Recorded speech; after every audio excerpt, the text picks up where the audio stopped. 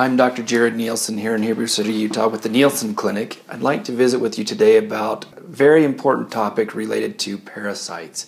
Probably something that most people want to avoid the discussion of because who wants to admit or acknowledge that they've caught something from their pet or from the water or from some river or some form or source that they may not even be aware of. When we look at parasites, we talk about those different organisms that could afflict the GI system. Giardia, amoeba, roundworms, different types of flukes.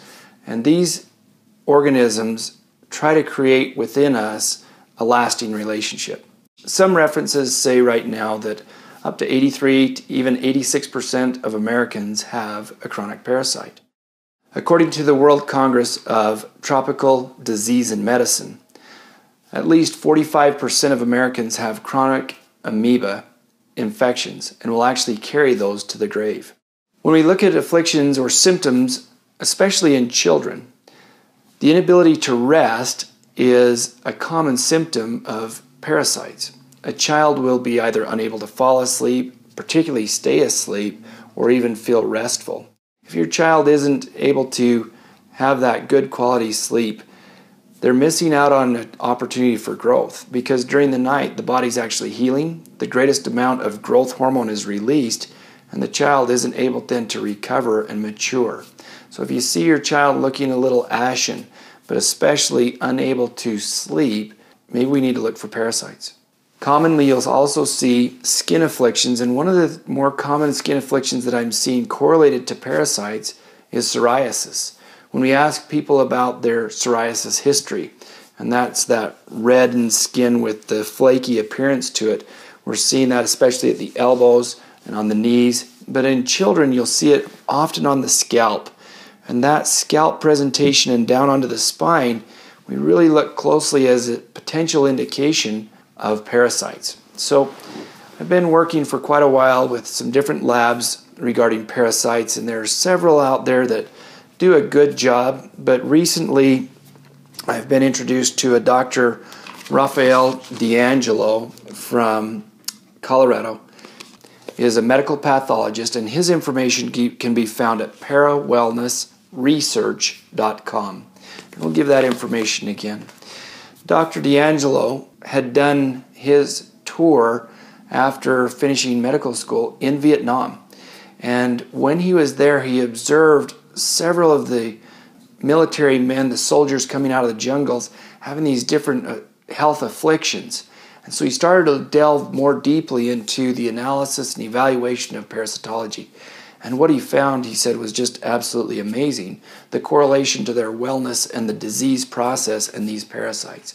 He's now retired but has a private lab, the parawellnessresearch.com, and in his personal lab, he actually takes both urine and a stool sample, and he prepares those on a slide. He looks at those through the microscope and then stains each of the slides in specific ways to actually identify organisms or different phases of the organism based off of this slide preparation and staining techniques. A great technique, because test kits that I'm sending him now, we've had 100% of the patients coming back with a positive on those. Everything again from worms to different types of amoebas, different type of protozoans, as well as yeast. He also will send it out for an immunoassay to be able to determine if the immune system's reacting, for example, to Giardia or Cryptosporidium.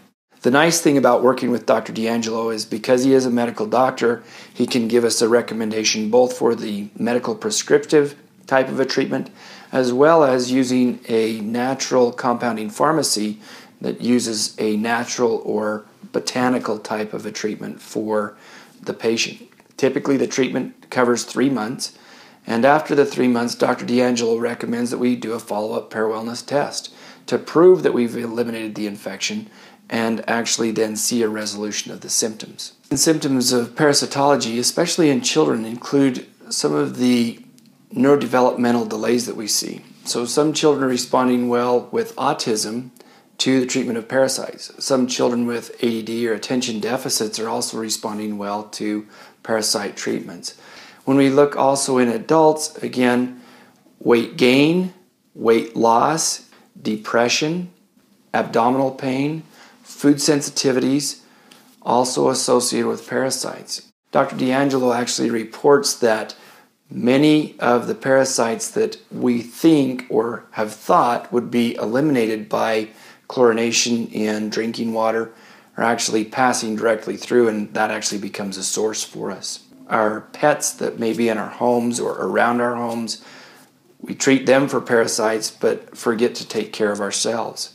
Poorly processed or poorly prepared meats can actually create in us that potential for parasite infection, as well as vegetables. Vegetables that come to us seasonally, many of us can't grow in our own garden during the year, have to come from other areas and other regions and may again have been contaminated by some type of a parasite, either again by an application of a fertilizer, some type of just a culture in the water that's being spread onto the plant, as well as potential human interaction with that. So the key is detecting them. We found with Dr. DAngelo a great resource, parawellnessresearch.com. Highly recommend looking him up or working with us to be able to access that information. If you have any questions or if you suspect that you may have a parasite, let's run a test. Find out what specifically may be there and see how your body and your health can improve. I'm Dr. Jared Nielsen. Thanks for taking the time to watch this video.